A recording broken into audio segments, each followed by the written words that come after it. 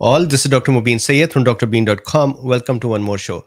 So the discussion today is about two new studies, one from Qatar and one from Israel, about the efficacy of vaccine only. That is, a person is not exposed to the virus, just the vaccine. And in one case, 2 doses versus 3 doses.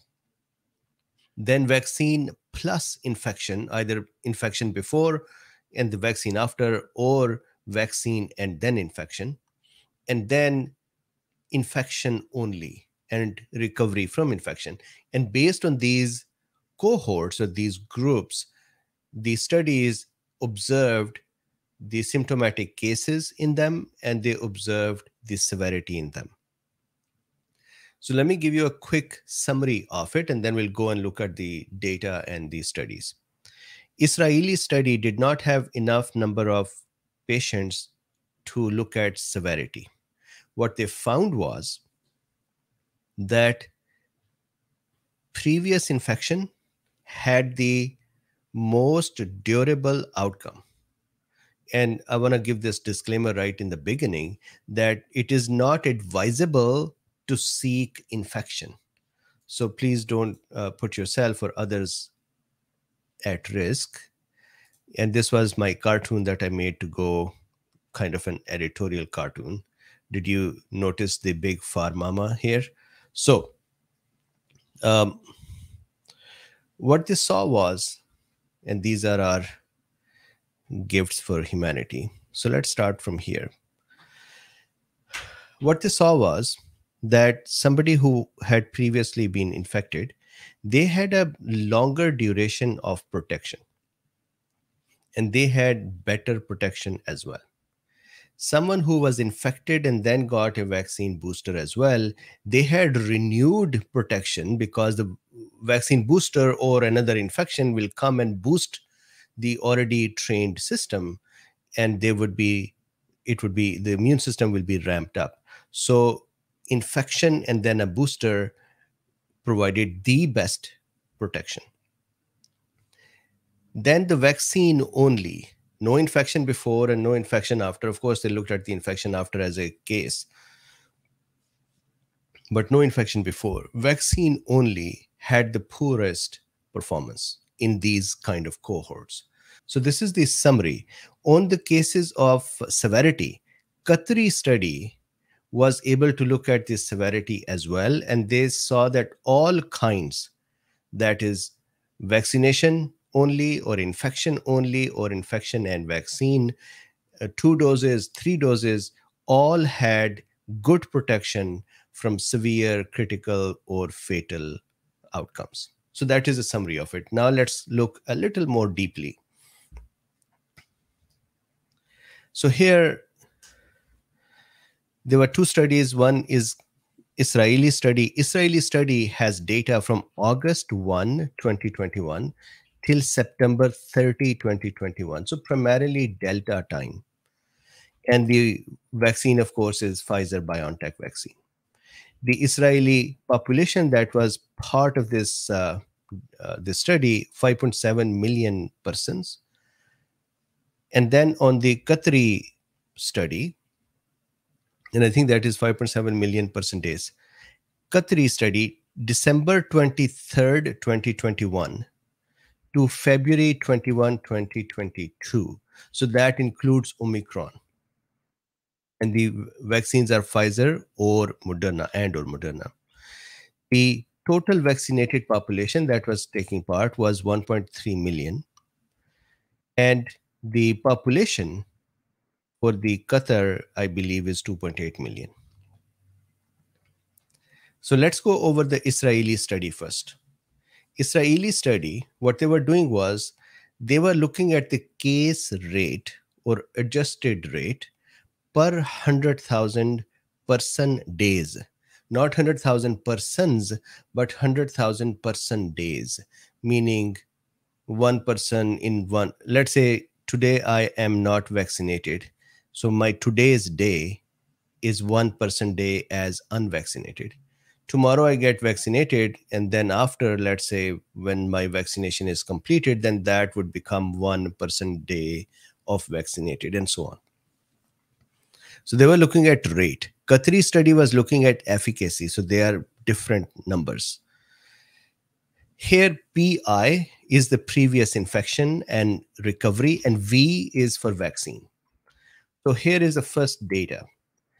Previous infection, then 1 dose of vaccine, a booster by vaccine, but previous infection. The case rate was 3.7 per 100,000 person days. 3.7 cases of symptomatic COVID per 100,000 person days.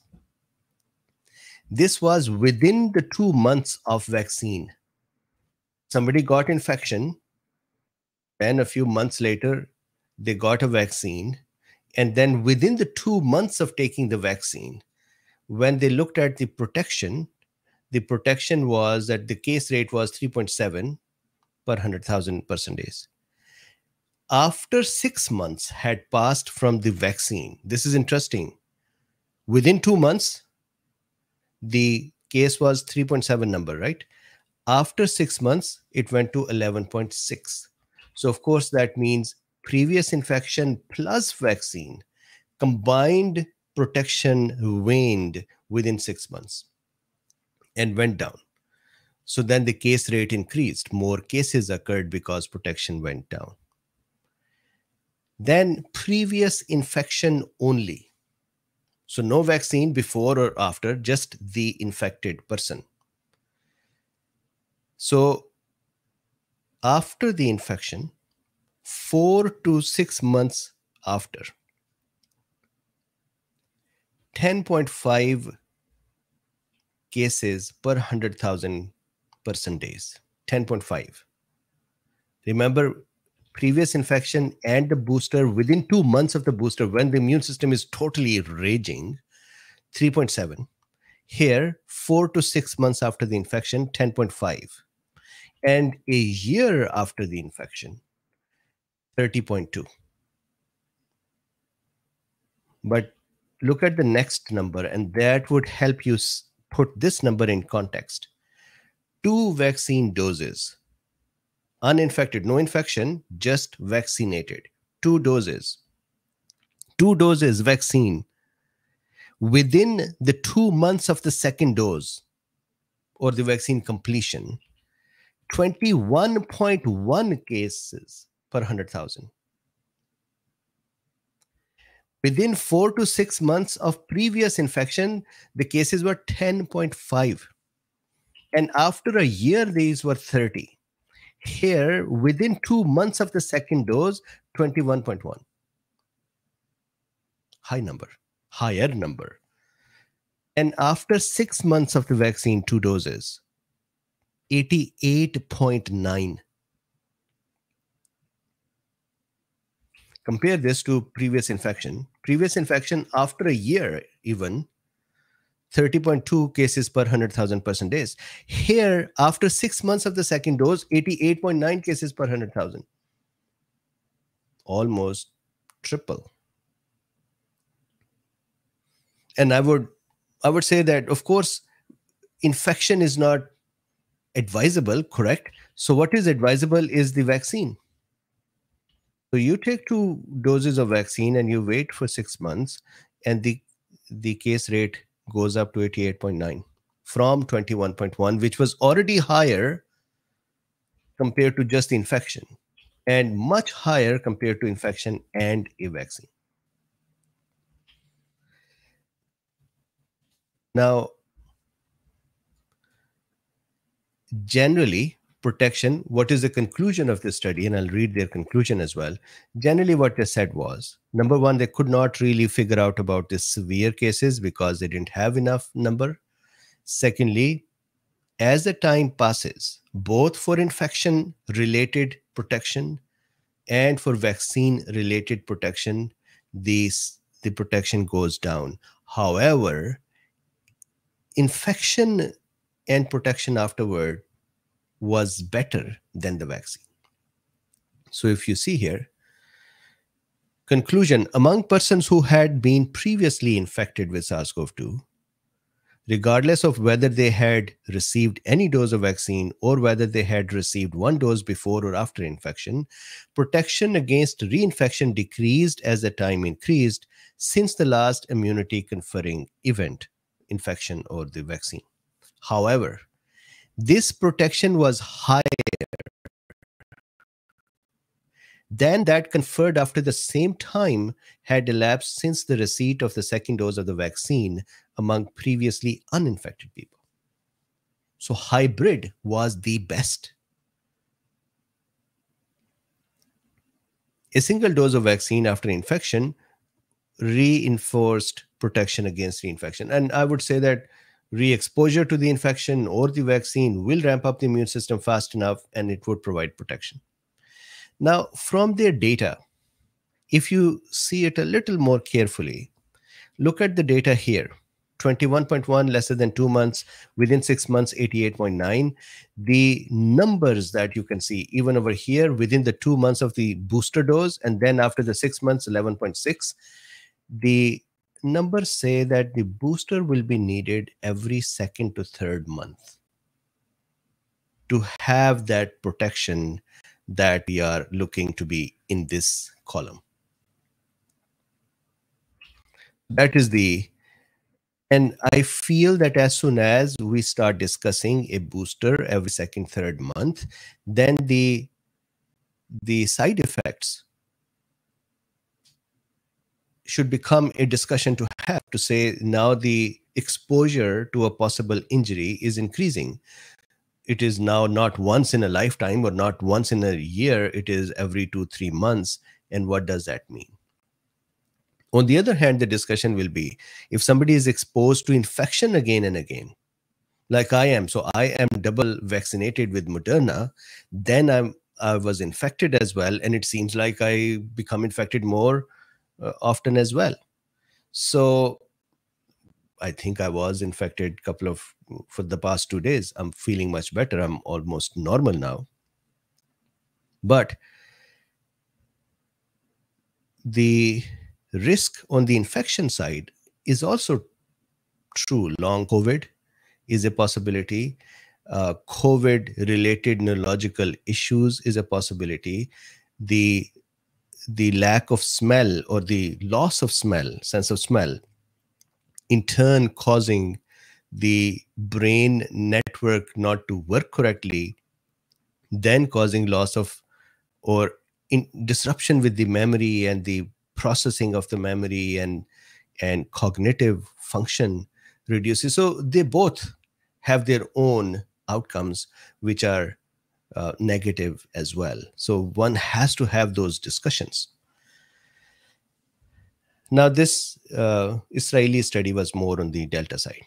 Then they said the number of cases of severe COVID-19 among persons in each of the sub-cohorts of the recovered unvaccinated cohort and in each of the sub-cohort of the 2 hybrid cohorts were small. So reliable quantification of the levels of protection against severe disease in each of these 3 cohorts were precluded. Now, I just want to very quickly look at the table 2 and figure 3, which is interesting. So let's go to... So this is DrBeen.com. In the description of this video, there is a beautiful link to buy DrBeen.com at a very low price. And for the audience here, I made a series for chronic inflammation as a separate package. If you have already gotten DrBeen.com, it is included. But if not, you can buy this package by itself. Okay, now into the Israeli study. So this is the Israeli study. And let's look at some of the data here. Interesting data. One is the figure, table 1. And so what was it? Table 2 and figure 3. So this is table 2. So if you look at this table, what they're showing is cohort or the type of the category, for example, vaccinated or infected and vaccinated or infected only and so on. Cohort, then the adjusted rate. So let's look at this. For example, recovered, that is previously infected, unvaccinated cohort, previously infected and was not vaccinated. 4 to 6 months, lesser than 6 months since the infection, the case rate, adjusted case rate, was 10.5 cases per 100,000 person days. 6 to 8 months, 14, 8 to 10 months, 20, 10 to 12 months, 28, and more than 12 months, 30. So that is the waning of the protection even after natural infection. If you see here, three doses, within 2 months, 8.2, 2 doses, within 2 months, 21.1, which was 21, if you see here, after the infection, 8 to 10 months later was in 20s range. Here, the three doses within 2 months, 8.2, 2-dose cohort, 0 to 2, 21. It starts from there, which was for infected about 10 months. 2 to 4, 45, 4 to 6, 69, and 6 to 8 months, 88.9. And similarly, as you can see, recovered 1 dose, 0 to 2 months, 3.7, 2 to 4 months, 4.3, 4 to 6, 10.3, 6 to 8, 11.6. It does go up, but protection is, this had the best protection. 1 dose and recovered, 4 to 6 months, 10.6, 6 to 8, 16.2.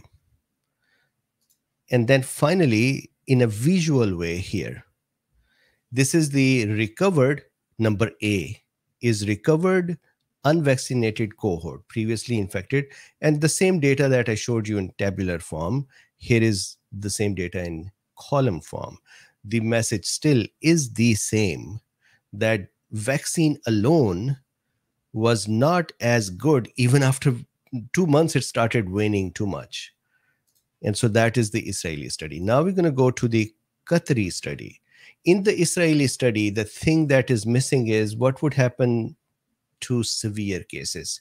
So Qatari study answers that. So I'm going to start right from there. This is a study from Qatar, and I think this is Weill Cornell University there that had. Do you know that I have been to Qatar and I had been to some of these universities? It's a beautiful campus where they have all the universities representations together. If we go for their funding, somewhere over here is the funding. I think I'm going to waste time. So, yep, here. Supported by the Biomedical Research Program and the Biostatistics, Epidemiology, and Biomathematics Research Core at Weill Cornell Medicine, Qatar. Okay, so back here. So we'll start the Qatar study from the severity impact so that we can kind of complete a thought for how these things are working. So severe COVID, protection from severe COVID, which includes ICU or death as well. Previous infection, vaccination, and hybrid immunity. All these three types of cohort all showed strong effectiveness, more than 90% against severe, critical, or fatal COVID-19 due to BA1 Omicron. All had more than 90%. So now we have gone to efficacy. This is not the case rate anymore. The Israeli study was case rate. So efficacy more than 90%. All of them kind of equal. So that answers that question. Now, Qatar's study, what did they see? Their data summary. They saw previous infection plus 3 doses. And the doses were, the distance between the 2 doses were 28 days. And I think the third dose was 200 days or 200 some days, like that. So previous infection plus 3 doses. Efficacy was 77.3%. And if you see the 95% confidence interval, 72 to 81, that was a range for 95% confidence interval. So that is previous infection plus 3 doses, 77.3. Previous infection and 2 doses, 55.1. So 20 numbers difference if the third dose is not given. Now, 3 doses vaccine only, 3 doses, no infection, nothing, just 3 doses. The efficacy is 52.2%, which seems good. But do you know what is interesting? Median interval to positive was 43 days. And the range was also some similar short range like that. So actually, I can go to effectiveness and show you the range as well. It was kind of interesting for me to see the ranges.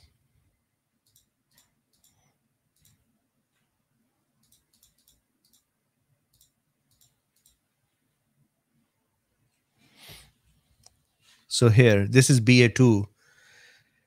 So if I look at 3 doses alone, the effectiveness of 3 doses of BioNTech and no previous infection was 52.5%. The range confidence interval 48.1 to 55.9. The median interval between the third dose and the PCR test positive, meaning from the third dose to the infection, was 43 days. Third dose we are talking about, 43 days. Range was 7 days to 322 days.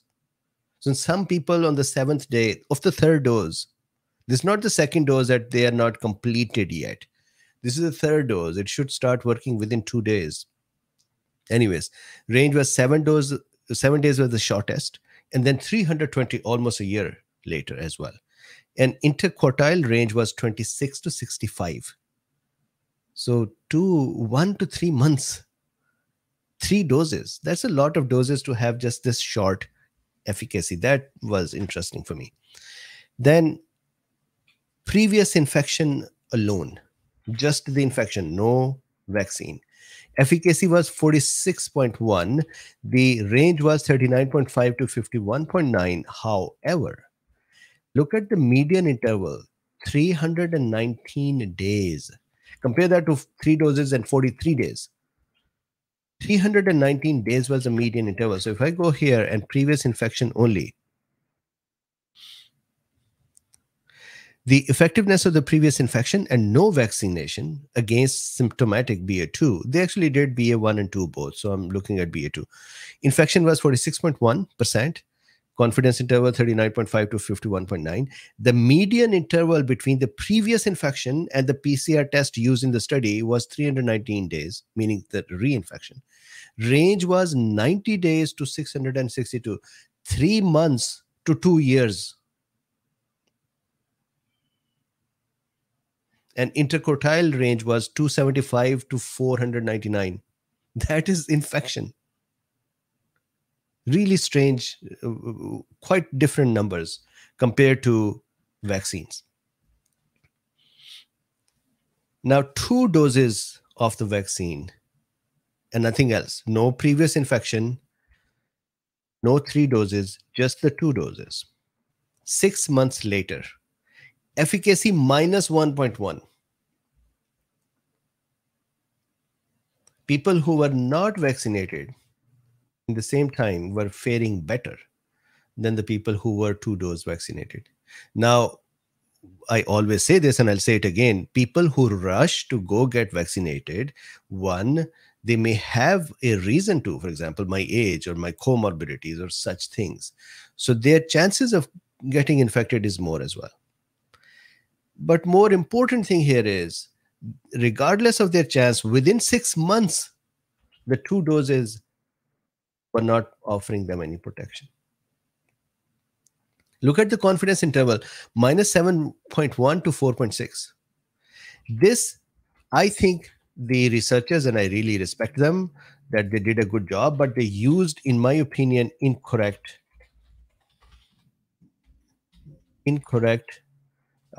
term. They said the effectiveness of the vaccination with 2 doses of BioNTech and no previous infection was negligible, minus 1.1%. Confidence interval minus 7.1 to 4.7. This is not negligible. Negligible means you can neglect it, you can ignore it. Well, there is no efficacy. There was no efficacy. That should have been the statement, not negligible. Negligible is that there was something and you can neglect it, you can ignore it. Well, there is nothing. It's minus 1.1. And because the numbers cross unity, this is a by chance number. So we don't have to neglect it. We just have to say this, there is no efficacy. The data is not reliable. The data is by chance. Anyways, they chose to use the word negligible. That was their choice. I think it was an incorrect choice. Then, similar results for Moderna COVID vaccine. So this is Pfizer and Moderna both. So 2 doses alone within 6 months, no use. 3 doses within 43 days, the waning starts within 2 months. And you saw that. And then previous infection plus boosters were working better. Previous infection alone was working better as well. Now, this is it. We are done. I am very quickly going to show you the figures as well, but the data is the same as I just discussed with you.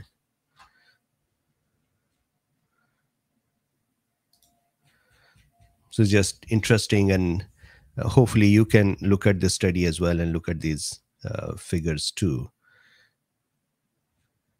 So for example, this is figure where this is previous infection and the vaccine against BA1, original Omicron. And the way they are showing this is interesting. For example, if I look at A, effectiveness of, let me try to make it bigger. Can I make it bigger? No. The more I try to make it bigger. Okay, so here. All right, so let's look at this one. Effectiveness of previous infection and Pfizer vaccine, BioNTech, 1 against BA1, parent Omicron. And look at this. Previous infection, 50.2. 2 doses of vaccine, minus 4.9. 2 doses of vaccine and previous infection, 51.7. 3 doses of vaccine, 59.6. 3 doses of vaccine and previous infection, 74.4. Just keep getting the booster. But this is important. This is the question that Israeli study did not answer, and that was severity. So here, efficacy against severe, critical, or fatal COVID, and that previous infection or 2 doses or 2 doses and infection or 3 doses or 3 doses and infection, they all had very good protection against severe cases. So that's a good thing. Then down here, effectiveness of previous infection and against and the vaccine against BA2. So if you see here once again, previous infection 46.1. We're talking about BA2 lineage. 2 doses of vaccine minus 1.1. That's what we just discussed. 2 doses of vaccine and the infection 55.1. 3 doses of vaccine 52.2. 3 doses of vaccine and previous infection 77.3. 2 doses of vaccine alone is just not even is thing to consider. Meaning, from these studies, when you think about vaccine, you have to think about 3 doses. And I would believe that you would have to then continue to think about boosters, but at least 3 doses. Here, previous infection, 73.4. This is against severe and fatal cases. So 73.4 previous infection. 2 doses of vaccine is actually better, 76.8. 2 doses of vaccine and previous infection, 97.8, better. 3 doses of vaccine also better, 98.2, and 3 doses of vaccine plus infection, 100%. So here the 2 doses, or sorry, the previous infection was the least protective. Still very protective, but least protective. So that's an interesting data point. Then if we go to figure 2, similar data, I think you can look at these data points as well. But here, for example, effectiveness of previous infection and BioNTech against symptomatic Omicron infection. And once again, previous infection protection 50.8, 2 doses of vaccine minus 0.2, sorry, not 2. 2 doses of vaccine and the infection 55, then 54, 76.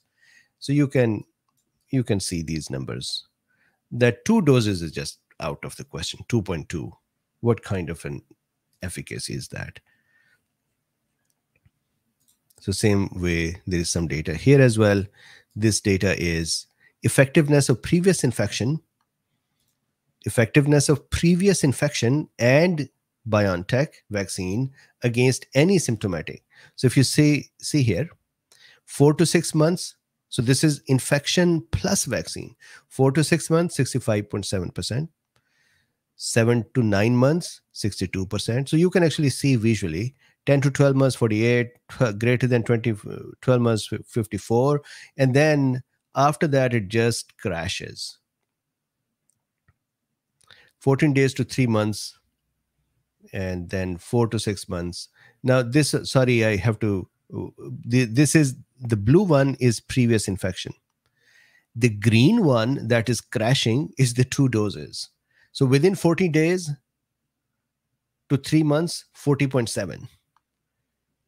4 to 6 months, 13.9, and greater than 6 months, minus 3.4. So every 3 months, a booster. And then 3-dose vaccine within 1 month of the 3-dose vaccine, 58.9, and greater than 1 month, 44.7. And I'm sure that if they continued that trend, it would go down as well. And so every third month. So that is the data points. This is Moderna vaccine. And if you look at it, this green one is the vaccine, I believe.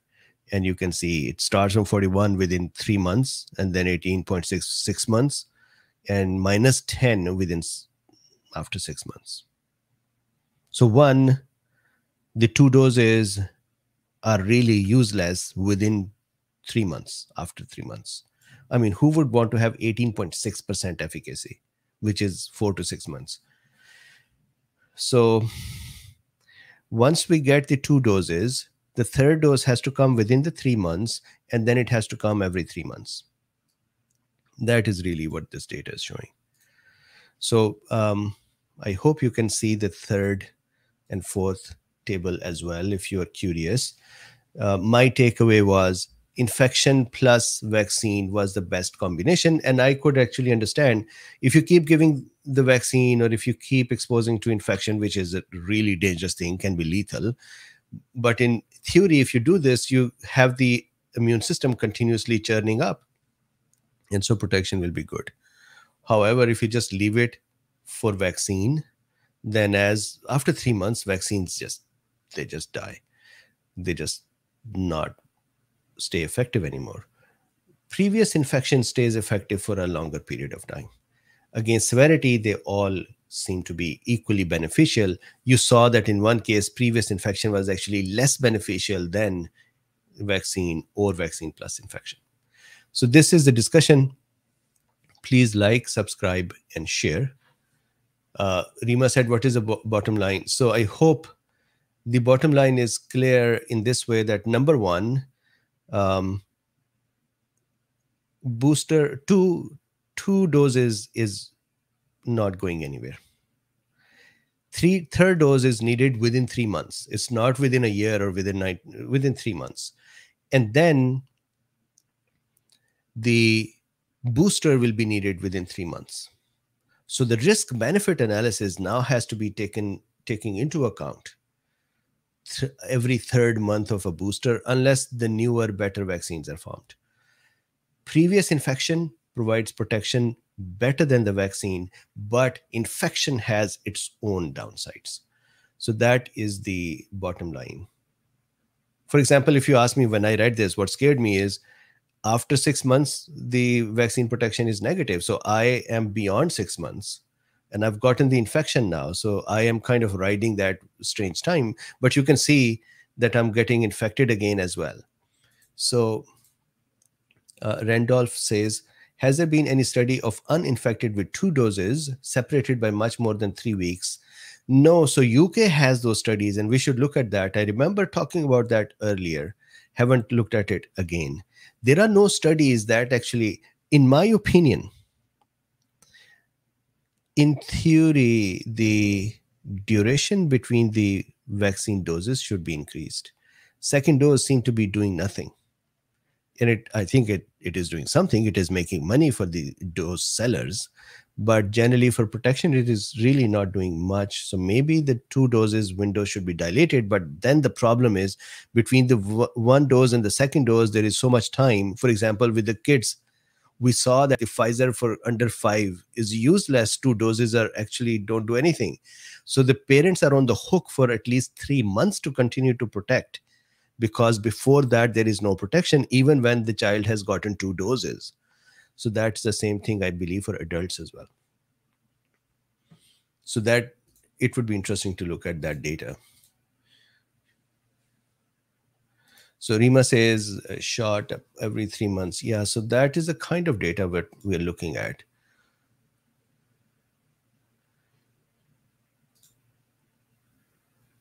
Patty says, have you checked pollen level in your area? Maybe allergies. It may be allergies. I would rather like to have allergies than.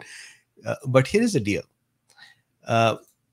My wife and I, we respond differently to COVID compared to our allergies. My response to COVID is lethargy, runny nose, and sleep disturbance. And so I saw that in last 2 days. My wife's response is this bells like thing, the twitching here on the face. And she's been complaining even now before the lecture. She was saying, my face is now for 2 days just continuing to twitch. What do I need to do? So I think it was an exposure to COVID, but it could be allergies generally causing inflammation and poking those areas which were already inflamed. Sky Frog says, do we have EUA? Sky, don't give a idea to FDA. They would actually start issuing EUAs for this as well. And Bromley says, did you test? No. My wife had done the test and it came back negative. I actually don't care for the test anymore, at least for myself.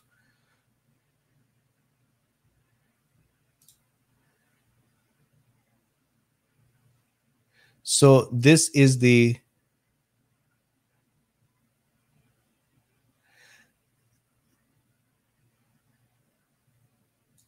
John says, are we the only country that has recommended vaccine? So I think that once we have recommended it, then the rest of the world would follow it.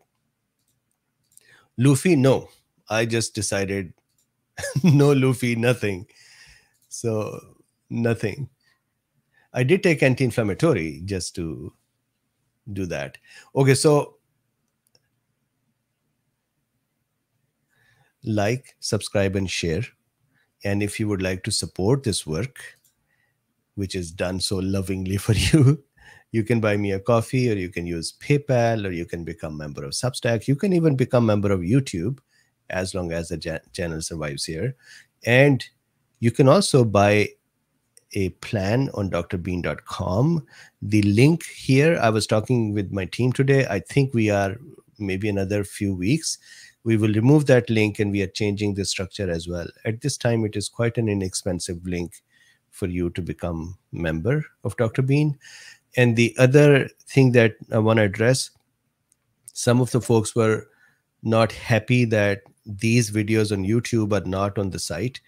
And we are stopped from putting COVID videos there because of somebody's complaint. But I think we are reaching a point to start them again because we haven't done anything wrong. So till that time, please bear with me. If they finally decided that we cannot, then they would stay here on YouTube. If we won, then they'll be open on DrBeen as well. So this is the discussion. Once again, thank you very much. Like, subscribe, and share. That is the least you can do. And I'll see you tomorrow.